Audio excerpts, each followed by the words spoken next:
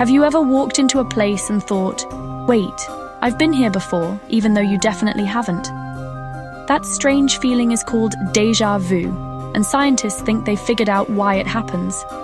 Déjà vu means already seen in French, and it happens when your brain mixes up memory signals.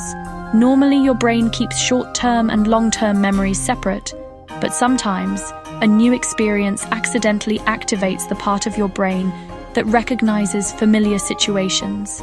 It feels like a real memory, but it's actually your brain doing a quick misfire, as if it's saying, I've seen this before, even though it hasn't.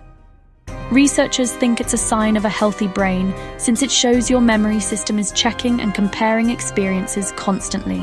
So next time you feel déjà vu, don't worry. Your brain's just double-checking reality. Want more mind and science facts like this? Hit follow, like, and share for more cool psychology explained simply.